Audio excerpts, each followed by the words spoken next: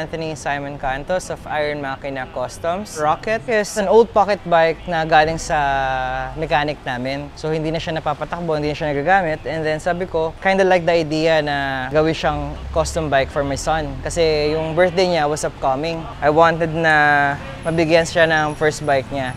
He's 4 years old though, so medyo hindi pa rin talaga niya kaya i-drive to. But the concept is there. The bike is fully refabricated, full function. Ang kinuha lang namin doon sa original na pocket bike is the engine, which is a grass cutter, and then yung front suspension. Then the rest is just ginawa na namin siya from scratch. So everything is actually all fabricated, especially the chassis, based from an XR 200. Fitted the engine, you have the custom tank. This is actually a moped tank but we refabricated it. Kinostomize na rin namin siya for the original look of this bike.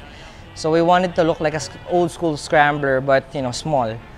So we have the custom seat, we have the custom fenders, the exhaust, the fenders at front, the engine guard, front fenders, and this windshield. I'm not sure how they call this, but it's more of a tracker cover. Even the suspension is actually an aftermarket one that actually can be used talaga. These are Royal Enfield handlebars. So technically, it's all salvaged parts, tapos pinagsama-sama namin siya sa isang bike. But of course, mainly the chassis and then some of its parts are all fabricated. So I gave this bike to my son para lang sa birthday niya. It runs perfectly at the same time. It's a showpiece bike kasi a lot of people actually liked it kasi it's small, it's cute kasi sabi nila, and it's all fully functional. Even mga matatanda kaya siyang i-drive. This is a custom bike by Iron Makina. We built it by heart at the same time with passion. This is Paul Anthony of Iron Makina Customs, and see you. Hi Makina, I'm Waymon Cannon, owner of Absolute Auto Works, who does custom bikes. Today I brought our BMW G650 X Country. Before, I used to have dual sport knobby tires, but since our concept now is pan-twisty siya na Scrambler, so we put on Pirelli Scorpion 3 trails para mas makapit siya sa road. And then, before it had a long tail, so we chopped it off, put on rear seat cowl, and yan, mas malinis siya. So tail tidy na siya. In the front part, we took out the 6-inch headlight. We placed our custom BMW 7-inch. Tas clear na siya for modern look kasi this is an 08 High beak for the long travel na front suspension, and custom na shock guard para pag nag-light trail or maprotektahan yung shocks natin. Before, it used to be all black. Now, we call it the mellow yellow build. It's not the usual yellow. It's a combination of championship white and yellow. So, yan ang kinalabasan. Mellow yellow. Since medyo dual sport siya na vibe, we placed yung pan GS na handguards with smoke screen guard. Additional LED signal lamp for more visibility at night. Pero kagandahan sa kanya, it's small lang. And we put on also auxiliary lights. It's basically generic auxiliary lights, but it helps kasi meron din siyang flasher to to traffic. Exhaust natin, it's a custom twin pipe to give the Scrambler tracker look. Used to be this big, so ngayon yan, naka-custom na siya.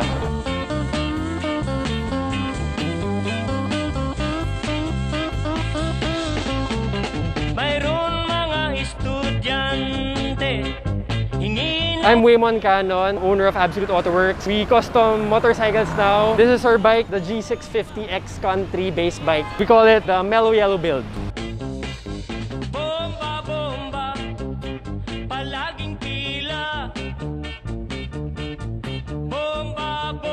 Hello Makina fans, this is Coco from Coco Moto Manila.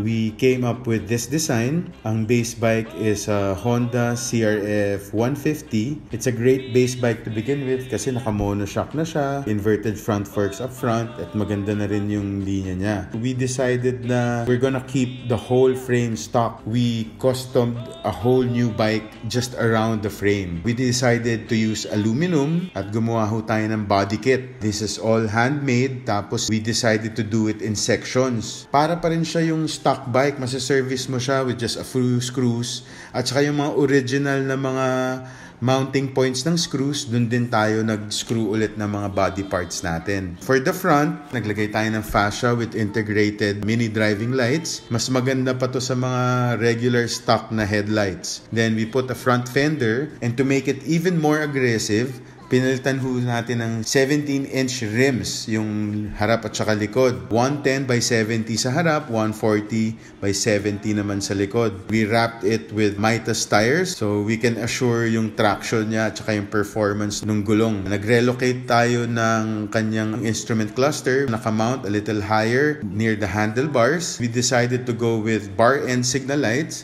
para mas malinis. Makikita siya from the front and the back. So, wala ka nang ikakabit pa na signal light sa likod. Now, for the tail light, we made our own out of acrylic. We shaped it para sumunod siya dun sa body part natin sa likod. Tapos, naglagay ko tayo ng LED light sa likod. Si Roger from Navatech, he made this really nice seat. He used different materials para meron texture. And sinunod niya pa rin yung mga angular na linya ng design ng bike. For the pipes naman, pumunta po ako kay Sir Dennis Villarama and thank you sa boys of VMAX. This is a whole exhaust system specifically for the CRF 150. We decided to paint it white kasi we wanted the clean lines. Ang idea kasi namin dito more on cyberpunk, yung Japanese anime na macros. So yun ho yung design inspiration natin. Naglagay lang tayo ng pinstripe na black para i-accentuate yung linya ng bike na na-create natin. Here at Moto Manila, gusto namin pag lumalabas yung bike, para siyang galing sa factory. Sana yung mga fitment namin ma-appreciate nyo at ma-appreciate ng mga judges. Maraming salamat po! Huwag ka na magtatagal ha, babalik ka kaagad. Hello mga fans ni Sir Zach. I'm Adrian Reyes Jacinto from Nongski Garage Custom Bikes. Bali ito si Mamba FC 150. Lalo natin paltos si ate. Itong FC 150 na to from Yamaha, na-stock na to sa may-ari. Medyo hindi na siya nagagamit kaya binild natin sa Scrambler tracker na modern. Parang Neo style siya. Ito, ginawa natin siya ng crafted, yung mga panels natin. Yung frame niya, kinat natin. Yung pinaka-subframe niya, ginawa natin medyo weird. Medyo BMW yung gusto nating ma-achieve Pero, syempre, medyo budget friendly. Tapos, ito, yung mga fenders, nag-provide din tayo ng custom elbow, saka aftermarket na muffler.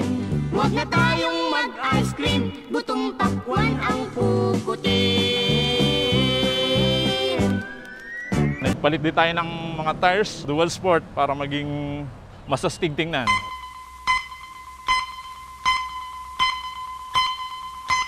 Itong skid plate na to, ito yung design na ginawa natin para kay Mamba. Medyo manipis lang siya para ma-emphasize yung laki ng tank. Ito, yung mga covers natin, yung cowling para sa headlight case, sa sign light, puro crafted din siya para maitago yung ibang wires. Nais ng aking mahal kung kami makasal. Ito yung fender natin, 1.2 mm na sheet. Okay, ito si Mamba, ano namin siya ginawa, mga 2.5 months din. Medyo mahirap din kasi. Gaya nung na-stock kasi siya, hindi nagagamit, nagpalit tayo ng mga parts. Ibang parts siya, medyo kailangan i-restore na rin.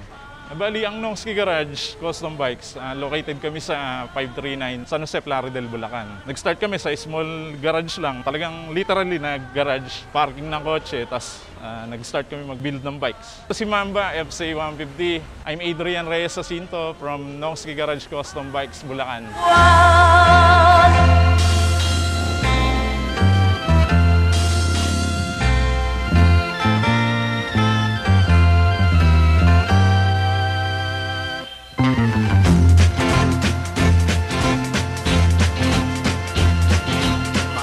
Araw ay sasapit sa buwan magbakasyon. Sasakyan natin ay rocket patungo sa buwan. Ngayon ay di na imposible ang